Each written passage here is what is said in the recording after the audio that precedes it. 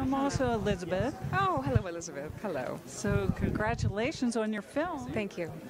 So tell us, I know this was a personal story. Can you tell us a little bit about what inspired you to write the film?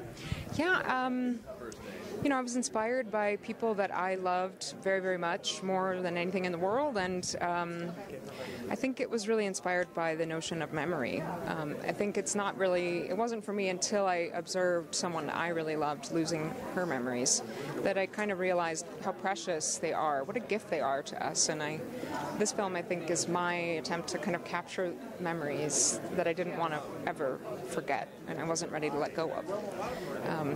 Yeah. It's really hard.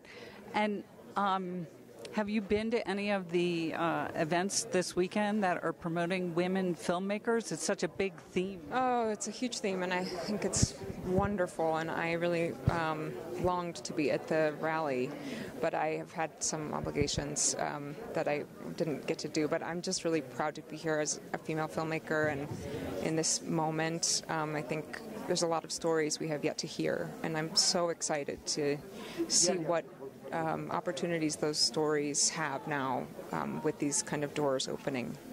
So. Fantastic. Well, congratulations. Thank you so much. Thank you.